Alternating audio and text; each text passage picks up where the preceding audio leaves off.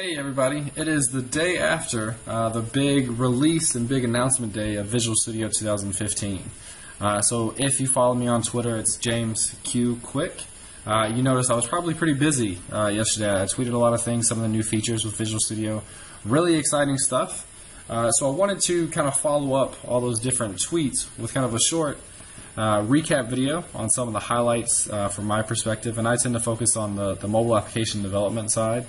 There's lots of cool things with web and debugging, all sorts of stuff, and I'll mention kind of different pieces here and there. But that's where I tend to focus. So a lot of cool things that I'm excited about. Wanted to kind of share, like I said, some of those recaps, some of the things that may be worth looking into on your end. So first, just wanted to mention I'm here right now on the Channel 9 Visual Studio link. So it's there's several videos here about the announcements and certain things in Visual Studio. So it's channel9.msdn.com/Visual Studio. All sorts of great stuff. What's new in .NET 2015, the Visual Studio emulator for Android, talk about that in a minute. TypeScript and Angular 2, again, for you web developers out there. IntelliTrace in Visual Studio 2015, and building cross-platform using C#. So that's something that I'm in particular really excited about. So again, lots of videos and opportunities here to get a little deeper than what I'm doing today. Today is just kind of a quick recap. So that's one of the big links there that you can look at. You can also find the Visual Studio blog. So blogs.msdn.com/Visual Studio will get you there. Then you can pull up this one also. So let's scroll down a little bit so we can go through some of these things. So what's new in Visual Studio 2015?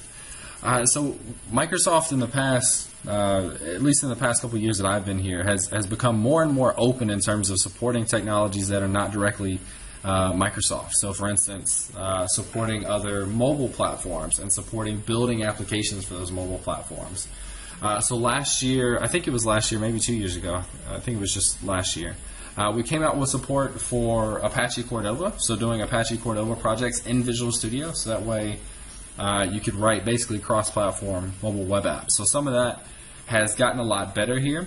So the first one here on the screenshot you can see is the Android emulator. So the Android emulator looks really nice. It looks a lot better.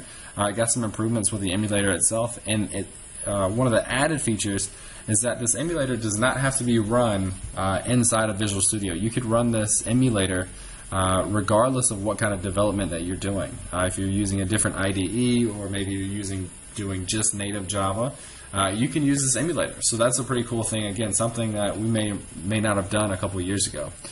But we support, like I said, Apache Cordova, and we've also added some project templates for Apache Cordova projects. So Ionic and Onsen templates, not something I've directly played around with, but I've heard Ionic a lot recently.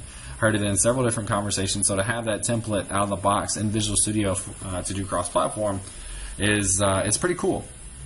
So another thing that you can do cross-platform with is Xamarin. That's something that I'm going to spend a lot of time with over the next couple of months. So stay tuned for some upcoming videos and blog posts and stuff highlighting some of the tooling and what it looks like to develop Xamarin applications. So that's kind of really quickly into the cross-platform story. So let me scroll down a little bit more. So we got some Node.js tools. The tooling here has gotten better. This is obviously pretty big in the web development community to be able to use and be able to support that. Visual Studio Code, this is something announced a couple of months ago, but kind of a lightweight text editor, not a fully fledged IDE like Visual Studio. Talked a little bit about that. GitHub and Visual Studio. So publishing to GitHub has become a lot easier. Some of the steps have been taken out to make it a little easier to publish and push to GitHub from inside of Visual Studio. So if you haven't used it inside of Visual Studio, it's pretty nice to work with. Instead of going into your command prompt, you could just do it inside of the IDE where you're actually developing. So let me scroll over to some of these other ones. Let's see what I'm missing. Oh, so if you've ever done any application development or kind of anything really with Visual Studio, you probably have used NuGet, so NuGet packages. This in the past has been a kind of a pop-up window. So now this dialog box is what they call modeless. It's just another tab in Visual Studio. It looks really nice, kind of a little bit better than it did last year. So that's really nice to work with and see that update. One of the really cool things is that there's now live inspection of XAML and live editing. So you can go in and actually change some of these properties of your XAML controls live as you're running it. So previously, if you wanted to see it running on an application, you'd have to run it and then say, oh, maybe the size needs to go down. Go back to the XAML editor, stop running, change the XAML, and go back and forth. Now you can actually run and then interact with that, interact with your XAML live. So this little text box here was a smaller size in the demo, then kind of got bumped up to a bigger size. So that's really cool. Let's see, Lambda debugging. This is a big one that people are pretty excited about. So again, Visual Studio 2015, do Lambda debugging. Another cool one is sometimes IntelliSense maybe gets a little overwhelming with how many options you get. So here's an example that Scott Hanselman is using to show the 2-level IntelliSense in Visual Studio. So let's say you want to use Angular. You don't necessarily get the ng dash and then so and so, so and so, so and so, all those options immediately. You get the ng dash, and then after you do that one, you can go into the further details. So it's kind of that 2-level where you don't see all of those potential choices up front. You kind of get a little deeper and work your way into it. A little less overwhelming that way.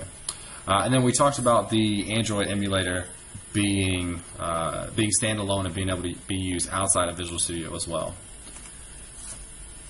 Another cool one that we saw, and I don't have a tab up here for it, but if you're doing breakpoints and you're debugging, you can actually set 2 breakpoints, and then once you go from one to the other, you can see the time elapsed between the two. So if you want to see how long some call to a REST API is taking, or something like that, you can just set those 2 breakpoints and go from one to the other, and it will tell you how much time has elapsed. Pretty cool. Before, you would have to do like your own custom timer, start a timer, and then when you get your response back, end the timer and inspect the timer. Now it's kind of built in for you. One of the other really cool stories about, and this was kind of about Azure more general than Visual Studio, but Real Madrid is kind of on a similar mobile first, cloud first rise, and they're using Azure to reach 450 plus million fans. So that's a pretty cool story, and again, probably lots of Visual Studio being used there. So lots of things being updated, lots of new features. Visual Studio just gets better and better. So like I said, I will be focusing on the mobile application side and a lot with Xamarin. So as a sneak peek, kind of keep an eye out for further videos with those kind of highlights, some of the tooling there and how to build some of those mobile applications. In the meantime, if you want to follow me on Twitter, I am James Quick, so it's James Q Quick is the handle, at James Q Quick. And stay tuned for more up-and-coming videos.